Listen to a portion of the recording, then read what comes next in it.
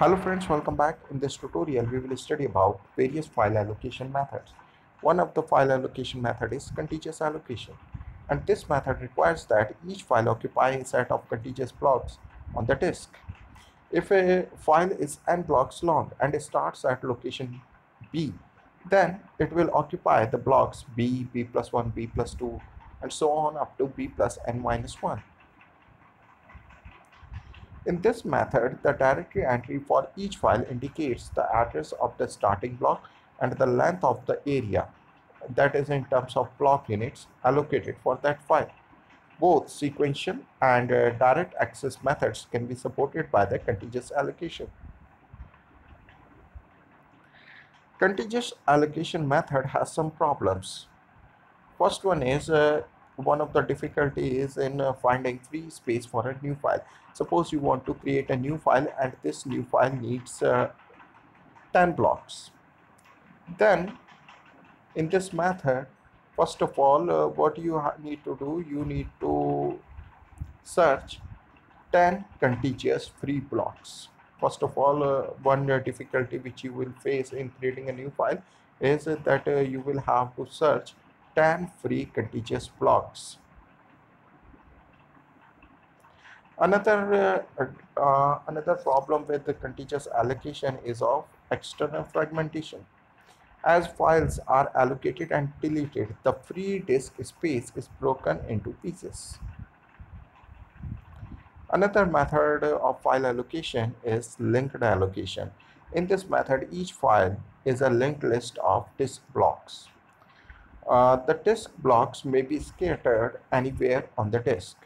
Right, the disk blocks may be scattered anywhere on the disk.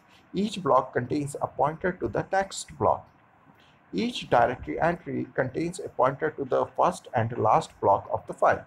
Now, it will be clear after this example. See this example. For example, there is a file and this file has 5 blocks. Right, and it starts at block 9 and continue to block 16, then block 1, then block 10, and finally to block 25. So the directory entry of this file, right, will contain a pointer to the starting block. It will contain a pointer to the first block, that is block number 9. And directory entry will also contain a pointer to the last block, that is the block number 25. Block number 9 will contain a pointer to the next block of the file, that is block number 16. Block number 16 will contain a pointer to the next block of the file, that is block number 1. Block 1 will contain a pointer to the block 10, and block 10 will contain a pointer to the block 25. And directory entry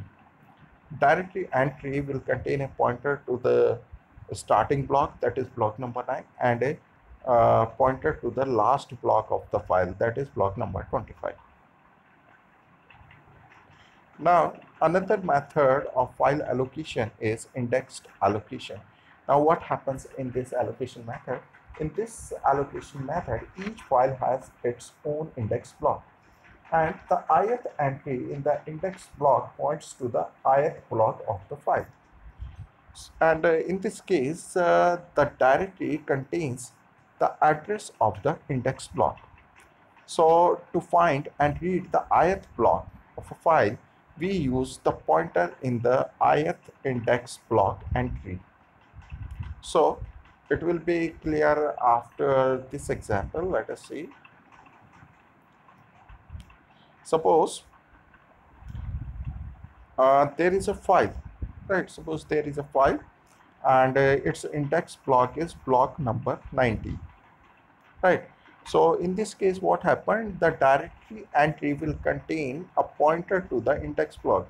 It means it will contain a pointer to the block number 19, which is the index block of the file. And the index block, the first entry, will contain a pointer to the first block of the file. Second entry will contain a pointer to the second block of the file, and so on.